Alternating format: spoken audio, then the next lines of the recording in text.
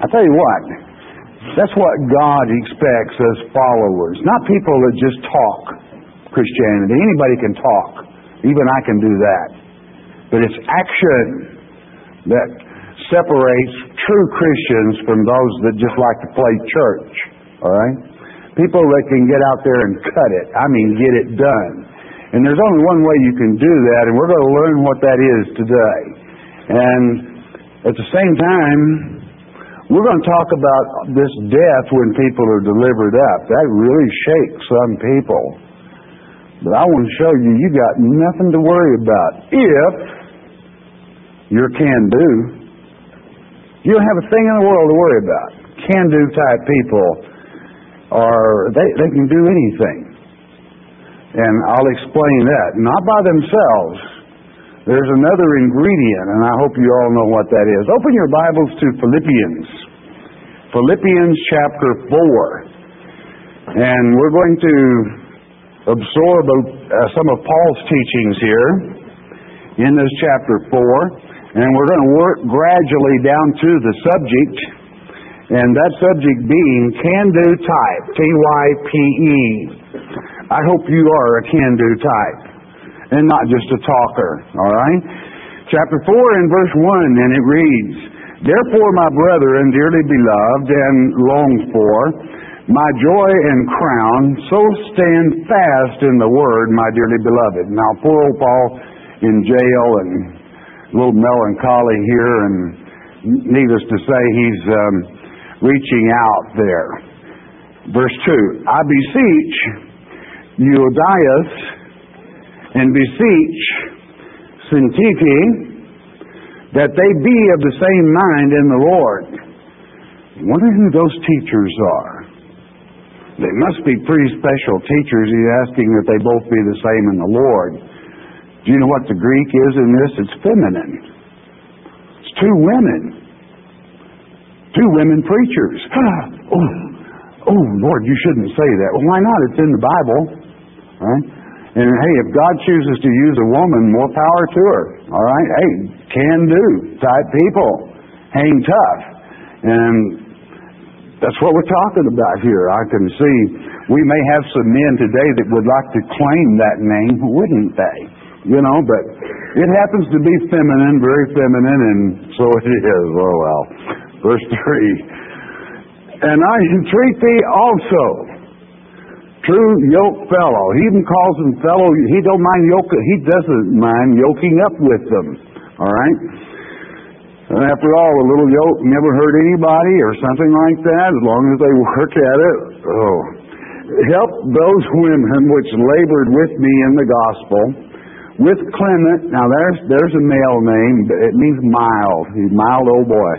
Also, and with other my fellow laborers whose names are in the book of life. Boy, that's fantastic, isn't it? He's kind of, and I'm going to tell you what, many might say, well, what's new under the sun? There's nothing.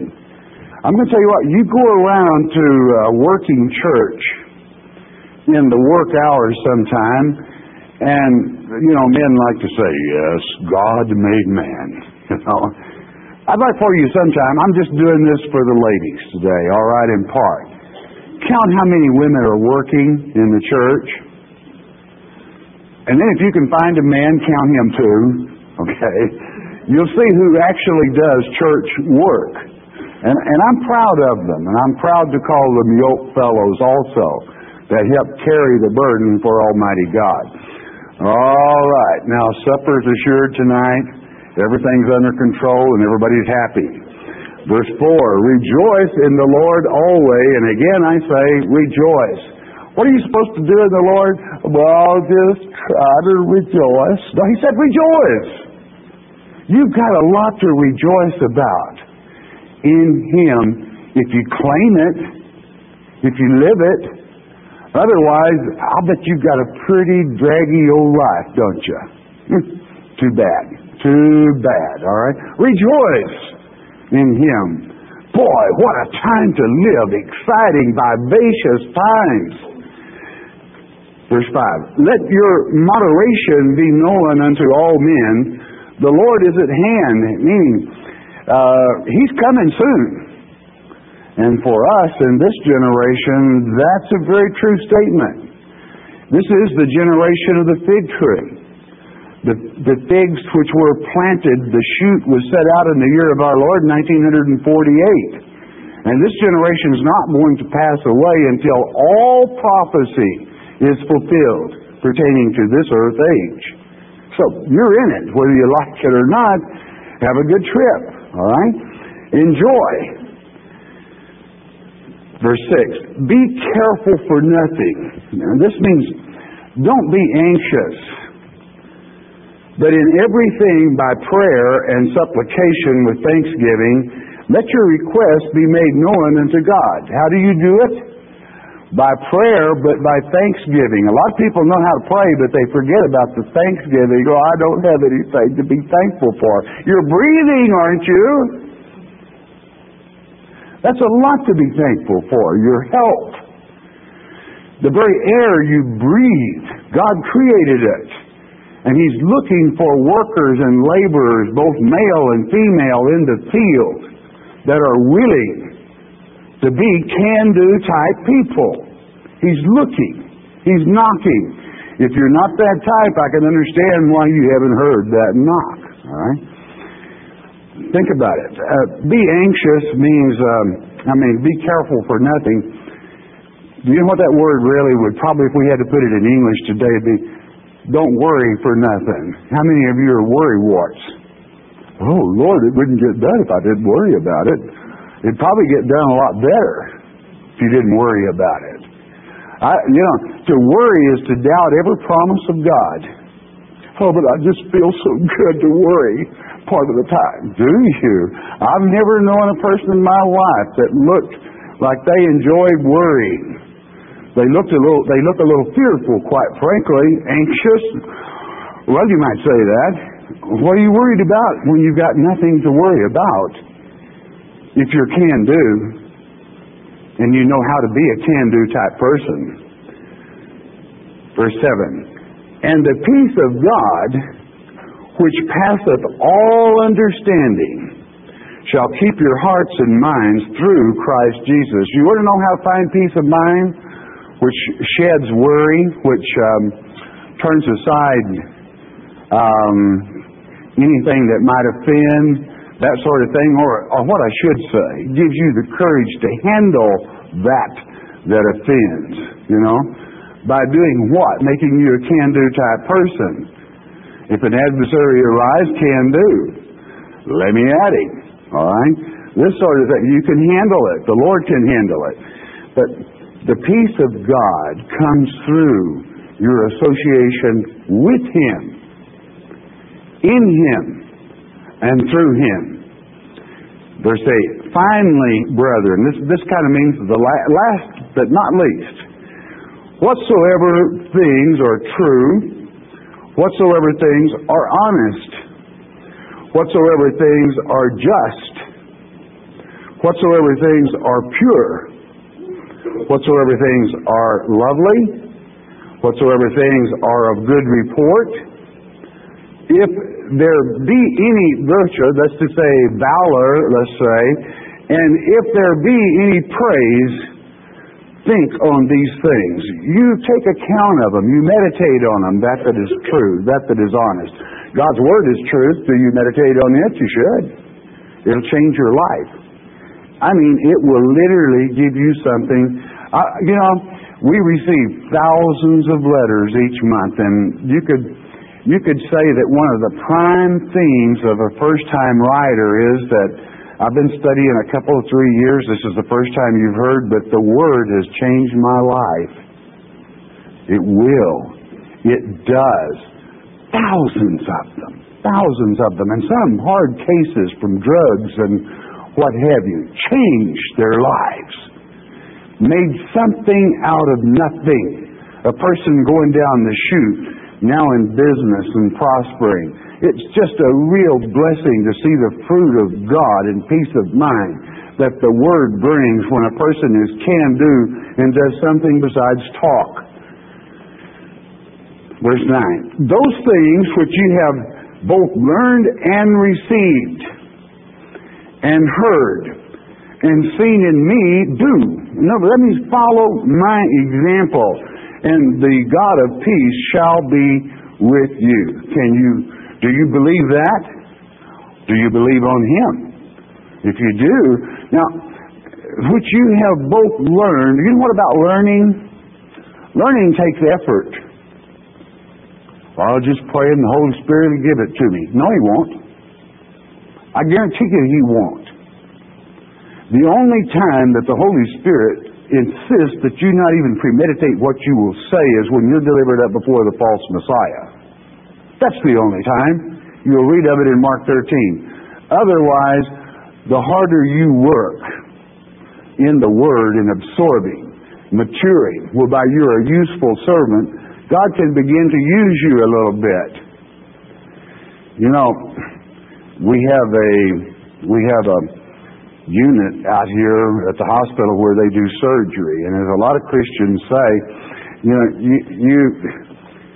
you don't have to worry, I've never performed an operation, but your appendix is so bad, I'm going to trust the Holy Spirit lead me through this. You would have somebody that would be running the opposite direction. But you've got Christians that'll do that. I mean, flat, biblically illiterate. But they think they're something. They're not can-do. Certainly not. God appreciates those that work. God does not appreciate lazy people. He likens them, as you remember in Proverbs, 25, to a door hinge. And their hinge is fastened to the bed. They just flop from one side to the other, like an old door hinge. I'd kind of hate for God when He looked at me to think that I just got an old door hinge there. He's hinged to the bed. Okay, well, God likes can-do type people. That's people that will learn, will listen. Not to man necessarily. Yeah, sometimes it doesn't hurt to listen to man, but make sure you document him in God's Word before you put any stock in it whatsoever, because man will lead you down primrose lane if you depend on man totally. Okay, next verse. But I rejoice in the Lord greatly that now at the last your care of me hath flourished again, wherein ye were also careful, but ye lacked opportunity. Didn't get a chance to show it. I mean, poor old Paul's in jail and so forth. 11, that kind of will bleed into the next subject, which we're not going into today. Verse 11. Not that I speak in respect of want, for I have learned in whatsoever state I am, therewith to be content. In other words, I've been poor and I've been rich, he's saying here. And I can be happy in either place. Well, he's got the Word. A poor person can be very happy in the Word because, you know what, he's not going to be poor very long, or she isn't. Because the Word will give you sufficient. Now, it doesn't mean that God is going to bless you with a yacht and all that where you're out and gone and not doing your work for the church. But you'll have plenty to eat. And there are a few of us can remember when times were that was a very important thing, was to have plenty to eat. That's why my Sunday evening meal is still cornbread and sweet milk. All right? Because I can remember times when that's all there was. And thank God for that. It was pretty good grazing. Flop a lip over that and you got something, all right? If you got somebody who knows how to make cornbread, all right? Anyway, Paul says, hey, I can be happy either way. Don't matter. Verse 11, not that I speak in respect of want, that is to being poor. I'm not complaining about being poor, for I have learned in whatsoever state I am therewith to be content. All right, next. I know both how to be abased, that means poor, and I know how to abound, that's to say have plenty. Even everywhere and in all things I am instructed both to be full and to be empty. Do you know that you can get that from God's Word? Yeah, it's there. Both to abound and to suffer need. What happens in God's Word if you do that? Can you remember what verse 6 said? If you really have a need, remember verse 6. Well, what does it say? Well, let's read it again. Verse 6 reads, be careful for nothing. Don't worry about nothing. But in everything, by prayer and by supplication with thanksgiving, let your request be made known unto God. Have you told Him about it? Have you been thankful for what you do have? And think about that. Hey, He can change things. And if you don't believe that, you'll do without. He can. He will. He always changes things. May not be exactly what you wanted, but it's where He wants you. And if you love Him, that's what you want also. Verse 13, don't ever forget this verse. I can do all things through Christ, which strengtheneth me. Did you hear that? I can do all things. That's not what it said. That's only part of what it said. And that's how people get in trouble. They read a nugget like that, and they run that to the assayer's office to try it before they let it sink in real good. You know, how would you feel if I said you can't do nothing of yourself? Now let's read it again and let it really settle in good. I can do all things through. Got to have the through, or you ain't going through Christ, which does what? Strengtheneth me. Now, you know, some people worry about pressure and the toils of life are so hard. Well, why don't you take on a little soup? Why don't you jazz up your motor a little bit? Take on a little strength that shows you through, and that is to say, Christ.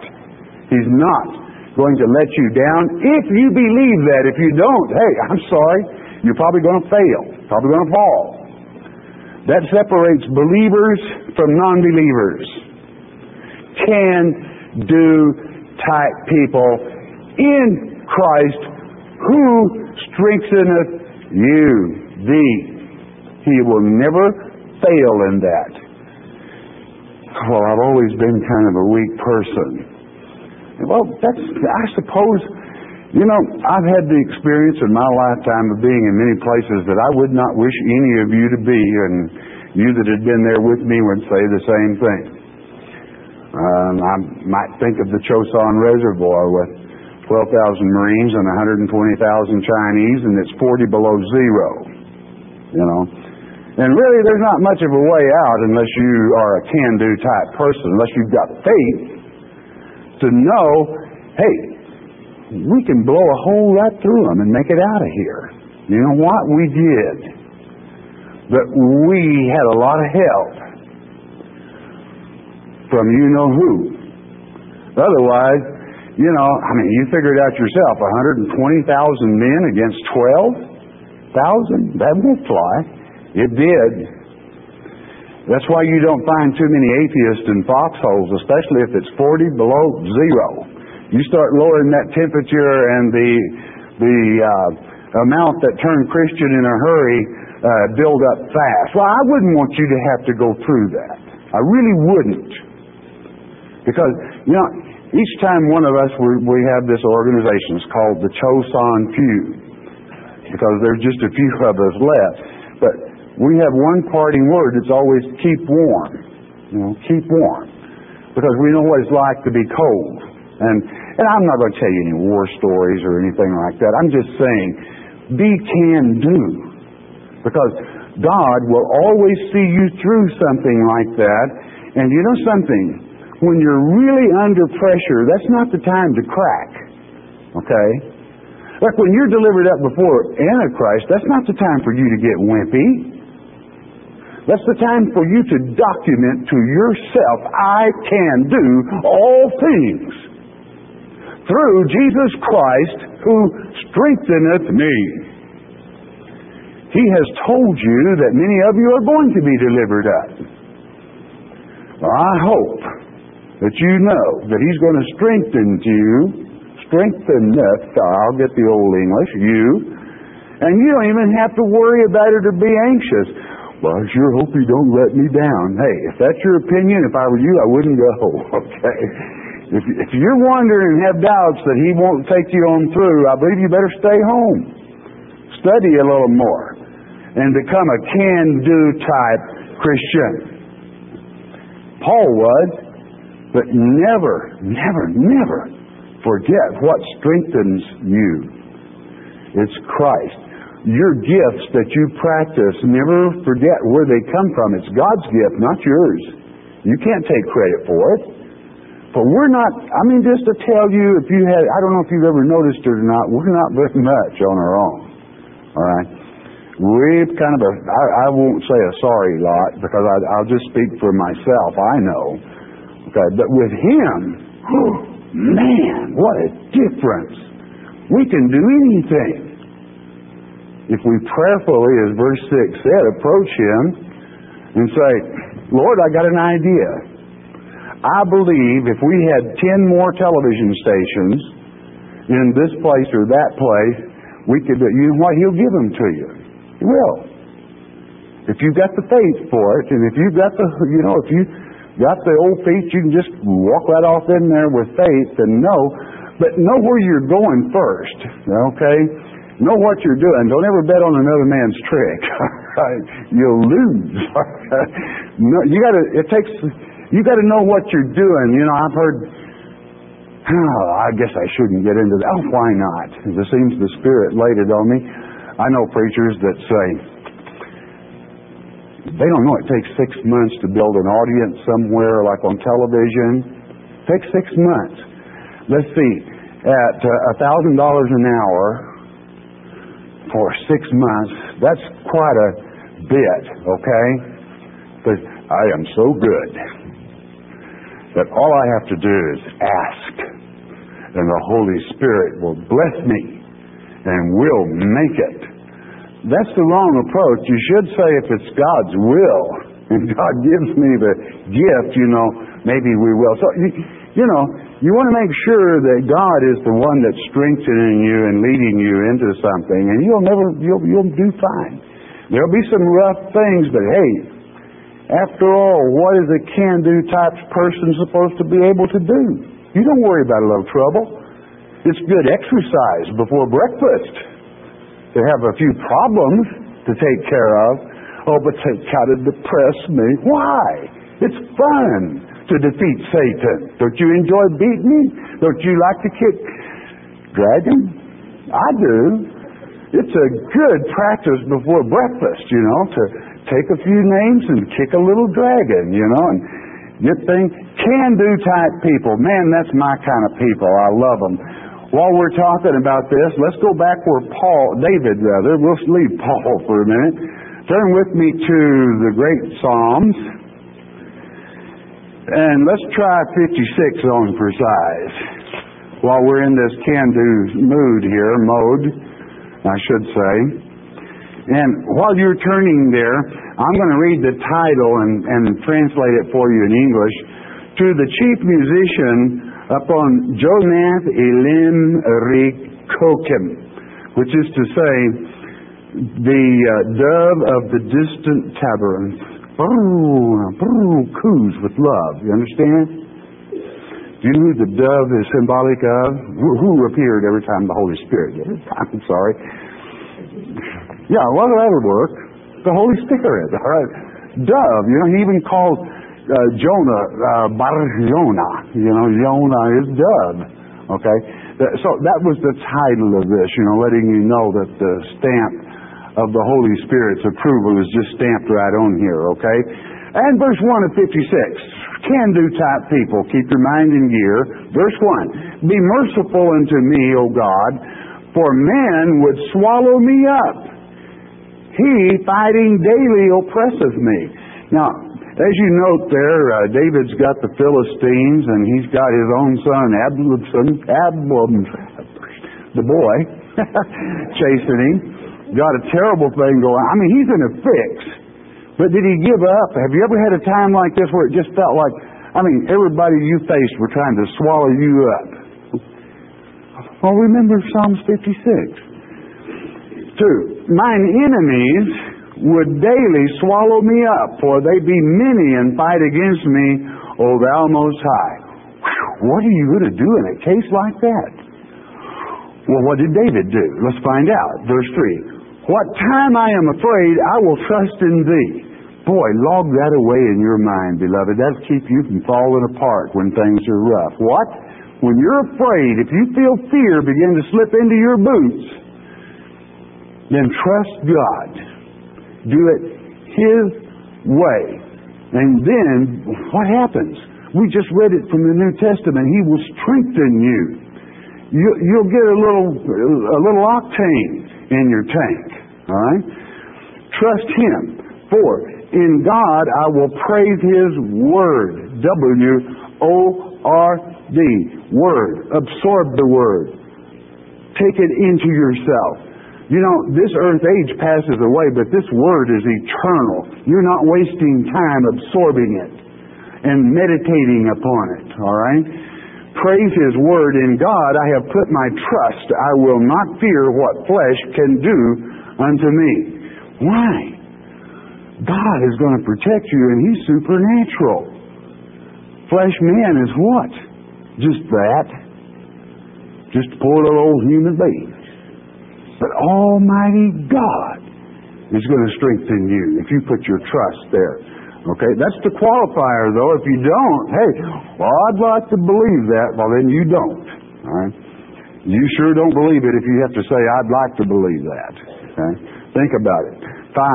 Every day they wrest my words. They twist everything I say.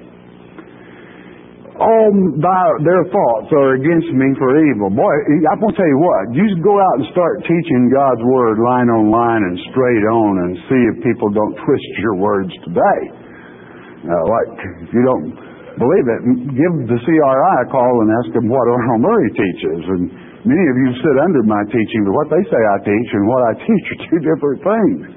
Why? They don't like God's Word taught chapter by chapter and verse by verse. They would rather you were just a one-verse reverend going la-di-da, la-di-da, rather than teaching God's Word, all right? They'll just twist it. And when you listen to news today, I hope that you realize that you've got to think, always keep this in gear, all right? All right, enough said. They'll twist everything. That's very biblical. Verse 5. Every day they wrest my words. I guess we got that, didn't we? 6. They gather themselves together. They hide themselves. They mark my steps. I mean, they watch my path daily. They listen how they may take me or trip me. When they wait for my soul, that means they want your very soul, not your body. Soul. Who's at the bottom of it? Satan, of course. That's what it's all about. 7. Shall they escape by iniquity? That's a question asked many times by man. Are they going to get away with it with sin? Can they just keep sinning like that and get away with it? In thine anger cast down the people, O God. And so that means the people that come against Him, okay? Against God's will. 8. Thou tellest my wanderings, put thou my tears into thy bottle. Are they not in thy book? You bet they are. They're by your record in the book of life, and there they stay. Verse 9. When I cry unto thee, when shall mine enemies turn back? This I know, for God is for me. In other words, when I cry unto thee, then shall mine enemies turn back. I know they'll turn back.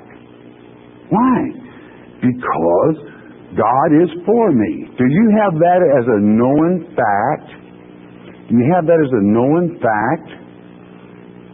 It's tucked away in your mind. You should. Because can-do type people know that God always strengthens them. Really does. Strengthens them real good. You can count on it. See, He knew that before He even asked. That's the frame of mind you need to be in. 10. In God will I praise His Word, repeated for emphasis. In the Lord will I praise His word. Emphasis 11. In God have I put my trust.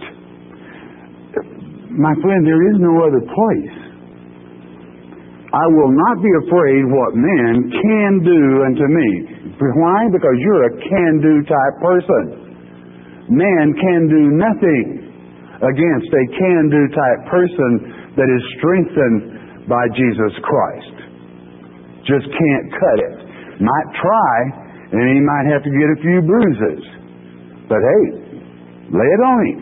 All right? Now, understand I'm speaking spiritually here, all right? 12. Thy vows are upon me. Man, what a comfort. The vows that God has made through the Son are upon you. And you're afraid? Come on, get off of it. Oh God, I will render praises unto thee, and you should. That's thanksgiving, and that's what you have to be thankful for. 13, for thou hast delivered my soul from death. You worried about dying? Thou hast delivered my soul from death. Wilt not thou deliver my feet from falling, my little flesh things, that I may walk before God in the light of the living? Can I continue working for you down here, that I can be a can-do type person against those that try to can-do against your work? Naturally, He's going to strengthen you. So always remember Psalms 56. Now, let's go to this subject of Antichrist killing some people.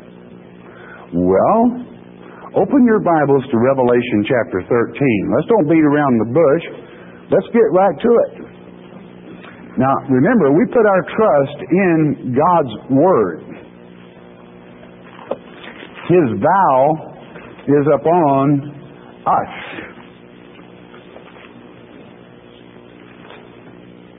And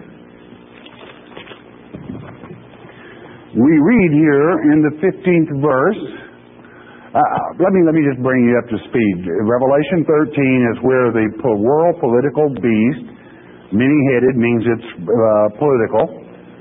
The political system rises from the peoples of the world. That's what the sea is peoples. And then in verse 11, whoa, we got somebody here that looks like a lamb. I mean, right there, got two horns. He's got the voice of the dragon. In other words, it's the false Christ. Looks like Christ, but it's Satan. And he begins performing miracles in the sight of people and deceiving them, because most of them thought that Jesus was coming to fly them out, and they didn't know, they hadn't read the Word, that the Antichrist comes first. And this is what he orders.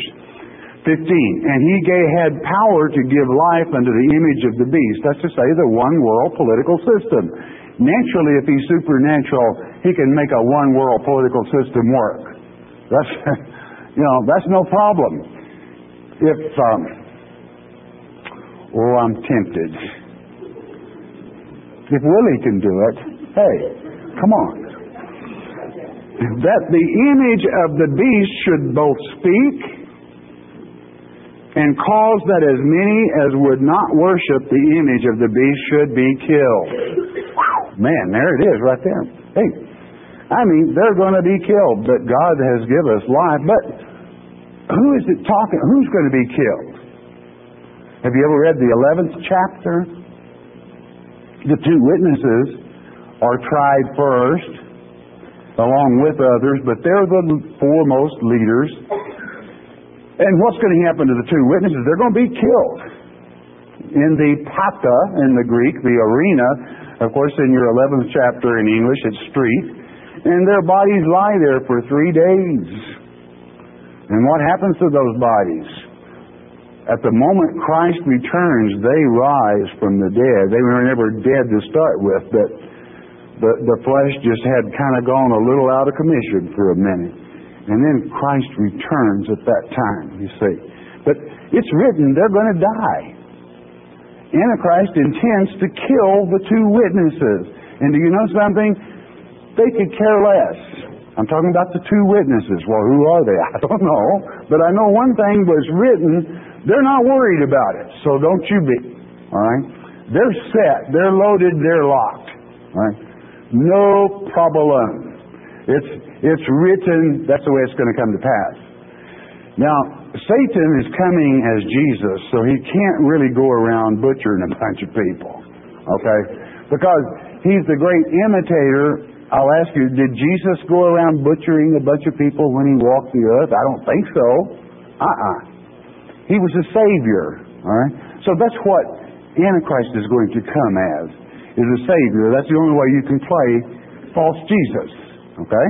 So you bet. Yeah, that's what it says, and that's what's going to happen. But don't you ever forget Revelation chapter 9, verse 4, where God gives Apollyon. Do you know what Apollyon in the Greek is? It's 622 in your Greek dictionary, and it means the destroyer or Satan. Do you know what the word perish or death is? Well, it is a word from the same prime. That's what Satan's name is death. All right? When you're talking about Satan, Jesus would say in Hebrews chapter 2, verse 14, I came to this earth to die on the cross whereby I could destroy Satan, which is to say death. All right? That's his name. All right? So don't get all excited every time you hear the word death. That's your enemy, Satan, in part. Now, I'm not talking about, bodies die and so on and so forth, but and that as well. Boy, that fell a long ways down there. Let's see. Turn with me to Matthew chapter 10, okay?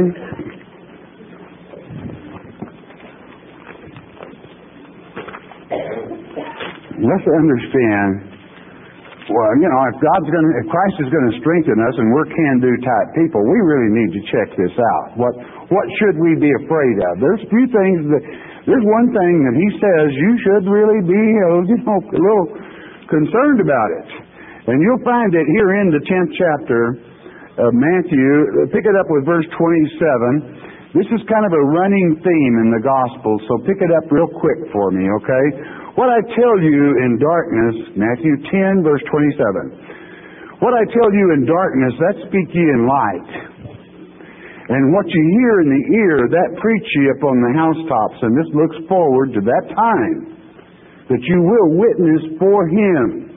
That the Spirit, if He tells you, you speak it. That means the Holy Spirit is directly instructing you. And in the end times, that the tongues on Pentecost, which was a very clear tongue, not unknown, both sons and daughters spoke it. And it was understood in every language of the world, quite the contrary to being unknown. All right? That's what that's all about. All right? 28. And fear not to them which kill the body. Man, you don't have to worry about them one instant. But are not able to kill the soul. Whoops, now we got a different kind of death we're talking about here. Two of them. Body and soul. All right? But rather fear Him which is able to destroy, and there's that old word Satan again, 622, we're at the prime of it, so that you, what does that mean? Well, it all kind of primes from 575, which is apo, which means taking a journey, or they're off. They're off and running. Well, I guess I've digressed now, but be that as it may, all right? It means there's a change, all right? Destroy both soul and body in hell. That's the one you want to worry about. If you think you've got something to worry about, be concerned about that. Don't worry about men. God has already promised you.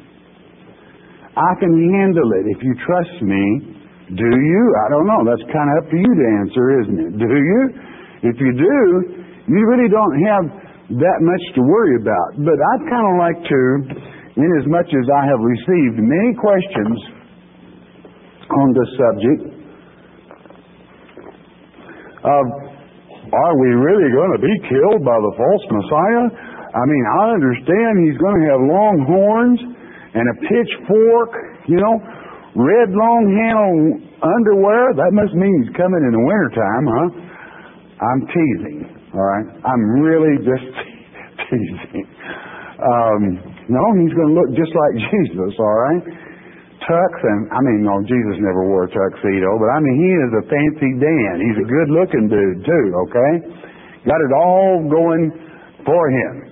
So you want to have this part down pretty good, because someday you're going to stand there, and we're going to see what kind of stuff you're made out of. I'm not trying to frighten anyone. I'm rather teaching whereby you are not frightened, whereby you have the answers. Okay? Let's continue on in verse 29 in that 10th chapter of Matthew. Are not 2 sparrows sold for a farthing? That means about a penny, all right? Or a tenth of a penny, I believe it is. And one of them shall not fall on the ground without your Father's knowledge, may I add. Now think about that. Nothing happens God doesn't know about. And, hey, we just happen to be, won't go, disregard. He knows about everything. Let's go on with the next verse. But the very hairs of your head are all numbered. God knows about you. I can do all things through Christ who strengtheneth me. You don't have to fear. As I quoted from Revelation chapter 9 verse 4, I'm not sure I've completed my point now that I think about it, but God told Satan there, Apollyon, He said, hey, you can go down and sting those that are stupid. Well, those that are biblically illiterate is what he meant, okay? But don't you dare touch one of those that have the seal of God in their forehead, which means this word absorbed in your brain. Because you can't fool a person once they know the truth. You're not tempted by lies because you know the truth. So Satan has no power over you. You, quite the contrary, have power over him in certain instances. And don't ever forget it. Don't give ground to that sucker. Take it. Take ground. All right? The very hairs of your head are numbered. That's how precious you are to God. Okay. 31. Fear ye not, therefore. What did that say? Fear ye not, therefore. Ye are of more value than many sparrows. Whosoever therefore shall confess me before men, him will I confess also before my Father which is in heaven. No sweat, no problem. But we still have this one driving force over in Mark 13. Let's turn there if we may. Mark 13. That talks about death. It just really right out there and says it. And not only that, it says it right here in this 13th chapter where you're delivered up before the synagogue of Satan, and that you're not to premeditate what you'll say beforehand, but you will speak what Almighty God gives you in that hour. And then down here in the 12th verse of Mark 13, it says the Holy Spirit, let's see, well, I'll read the 11th while we get to that 12th. But when they shall lead you and deliver you up, Mark chapter 13, Mark chapter 13, verse 11. But when they shall lead you and deliver you up, take no thought beforehand what you shall speak, neither do you premeditate, but whatsoever shall be given you in that hour, that speak ye, for it is not ye that speak, but the Holy Spirit. That's who's speaking, all right? Therefore, you can trust that's going to be right. Now, here's verse 12. Boy, we've got to find an answer to this, or we're going to have some people that are going to be a little willy-wally, little excitable. What does it say? Now, the brother shall betray the brother to death, and the father the son. Children shall rise up against their parents, and shall cause them to be put to death. Whoa, now, what are we going to do with that? That sounds... And what this is referring to, so that you can picture it, many people believe that they're going to be raptured out of here before the false Christ appears. Therefore, they think that is truly Jesus come to fly them away, and they can confide in Jesus. A son doesn't turn his father to death. Not knowingly he does. But he will go to who he thinks is Jesus and say, Jesus, my dad is really a pretty good old boy. And he really thinks he's worshiping you. But he thinks you're the Antichrist and that he's waiting for the true Christ. Could you talk to him? And I'm sure the Antichrist, yes, I will. Yeah, I'd love to. So they will deliver someone up to death, for Satan is death. Hebrews chapter 2, verse 14. I came to this earth to destroy death, which is to say, Satan. All right? Now, but it would seem here that we've got a little more depth to this, though. And I purposely have brought you to this point, feeding into your mind that there are two deaths we must think of. And it is one death that God's election are warned of. Turn with me to Luke chapter 12, and let's get a real good grip and understand what kind of death we're talking about here, hoping that it will alleviate any anxiety that anyone might have. Let's pick it up in Luke chapter 12, verse 3, in closing. We're going to close with this set of scriptures, for it will document all things that we need documented. Teachings of Luke, chapter 12, verse 3. Therefore, whatsoever you have spoken in darkness shall be heard in the light. Now that triggers your mind, and you know where we are. And that which you have spoken in the ear in closet shall be proclaimed upon the housetops. We don't have to explain that again. For, and I say unto you, my friends, be not afraid of them that kill the body. That's to say your flesh, your nikos. And after that have no more they can do. In other words, it's finished. Hey, once you hang a man, sorry, that's it. You know, it's all in God's hands after that. Okay, but I will forewarn you whom ye shall fear. Fear him which after he hath killed hath power to cast into hell, which is final death. Okay, yea, I say unto you, fear him. That's the one you want to worry about. Now, hang on, real good. Or verse 6, are not 5 sparrows sold for 2 florins, and not one of them is forgotten before God? It's true. We just covered it in another gospel. 7, but even the very hairs of your head are all numbered. Fear not, therefore, ye are of more value than many sparrows. Now, many of you probably have never looked, but get a magnifying glass and look. It'll say 1, 2, 3, 4. You know, look at it close. Not really. I just want to see if you all are awake. I don't want to put you off to sleep here. Okay? God knows your mind. All right? The hairs hook up right in here to the main trunk. You know, and that's why you want to be careful if you ever pull one out. Okay? Okay. We're awake. Now, verse 9. But he that denieth me, I'm sorry, verse 8. We better get back and get that. And also I say unto you, whosoever shall confess me before men, him shall the Son of Man also confess before the angels of God. And that's true. They rejoice every time you do a good work for God anyway. They're knowing instantly. Do you know, just like it's written, that every time someone converts, that the angels rejoice in heaven? Do you think they don't know what's going on here? Of course they do. Verse 9. But he that denieth me before men shall be denied before the angels of God. So you want to be real careful about denying God, especially if you know better. That's where it really gets serious.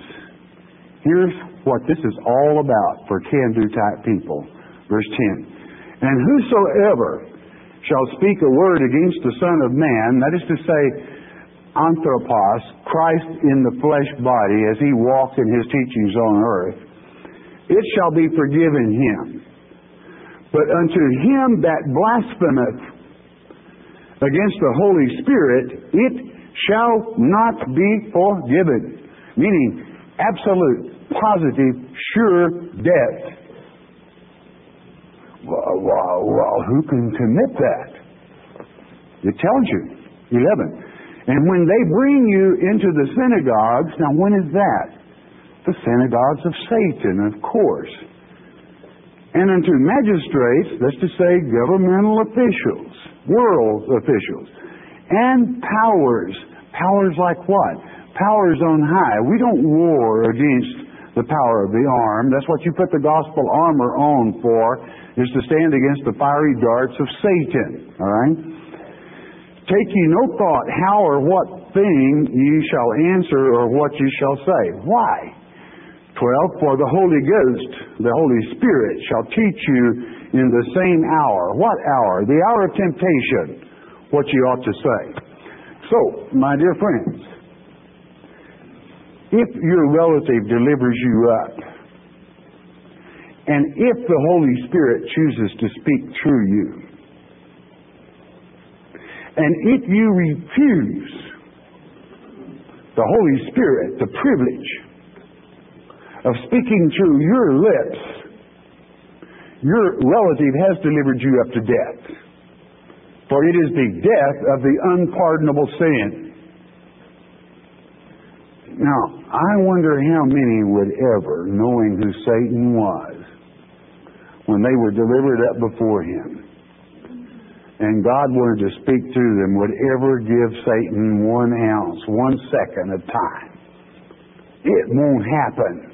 It cannot happen. Because you don't find Satan tempting. You find him rather an abomination. Look what he's done to your people. Look what he tries to do to you and to your family. Don't ever let anyone convince you that for 1 second you would have the least doubt about bowing a knee to Baal. You would not. As a matter of fact, many of you, I kind of got a feeling you might live for the day when you can just let her fly. Just take name and kick old dragon, for that day. But that's why, if you refuse that Holy Spirit and you would have full knowledge, knowing the time and the place, that this is your destiny, so to speak, to come to that hour, and then tell the Holy Spirit to shut up, you're not going to let him speak to you. Sorry, Charlie. You would be dead. There ain't no deader than that. Unpardonable. In other words, death is Satan's name, and you would slip right in the same channel with him. Will that happen again? I can do all things in Jesus Christ. Can-do type people. There is no hope that Satan is going to win over any of our people. That is to say, God's election, those that know better, those that know the Word. Good Christian soldiers with the gospel armor on and in place. So do you have to fear death? Of course not. Because you're not going to bend. You are a can-do type person for Christ and in His name. And I don't have any doubt about it. So, sick 'em. Sick him, I say. Okay, well, we come to that time. The year of our Lord, 1998. That this old generation of the fig tree is beginning to get some gray on it. So it does not hurt you to ponder these things and to meditate upon what you would do if and what you would do this, but just don't premeditate what you're going to say. Okay, that could get a little touchy. But know the Scripture. Why have I taught this? To alleviate anxiety and fear from the hearts of the brave. Those that have a destiny. To know that God has His thumb on your Social Security number. He has a protecting angel over your head that is watching and looking. You'll find that. I almost turned to it earlier and I changed my mind. I didn't. Where that your protecting angel has the face of God at any time that He chooses, meaning God's attention to protect you. So you don't have anything to worry about. Does that mean no trouble will come? Will. You can cut it. Because you're a can-do type person. You work good under pressure. So let pressures come and immune yourself to it. there is a little inoculation you can receive that helps you, and that is called the Word of God, or a little shot of the Word. All right? I'm speaking spiritually. All right? I don't want any of these people that get nervous about needles, that need a fix, to think ever they could get it that way. No, it comes through learning, hearing, and studying God's Word. And so, what can I say in conclusion? We have nothing to fear but fear itself. Man only fears the unknown, and has He not written you a letter and foretold you all things? If you'll just think it through a little bit, that you don't have anything to worry about. You're not going to commit that second death, which is what would be the price of the unpardonable sin. Okay? No way. You long rather for the privilege and the opportunity of standing up for Him. So, we have nothing to fear. The two witnesses certainly have nothing to fear, whomever they are. They're anxious. And we just thank our Father for His Word, for His letter, for His truth that strengthen us, we all, in His endeavors on this earth. That as we come into this new year, 198, that He lead, that He guide, that He strengthen, and He will. If you remember verse 6, go to Him in prayer. Father, Almighty God, we come to You with thanksgiving for the many blessings, Father, through the platform that You have given this ministry around the world, Father. And may we be better servants, Father. And we are Yours to use, Father, as You so choose. Touch, bless, we ask it in Jesus, Yeshua's precious name.